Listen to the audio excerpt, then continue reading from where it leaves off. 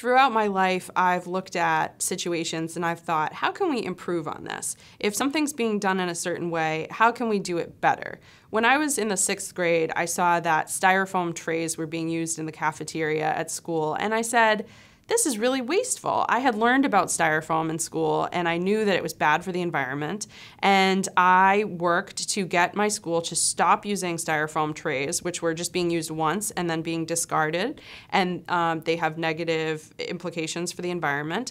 So I worked to get the school to switch over to reusable trays and came up with a proposal for how they could make that work.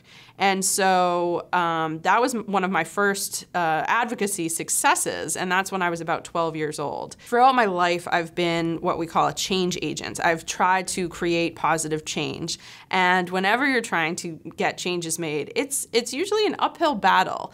There's a lot of resistance, and there are many people who want things to stay as they are. And so you have to find strategies that are effective that will enable you to get the kinds of change that you are seeking.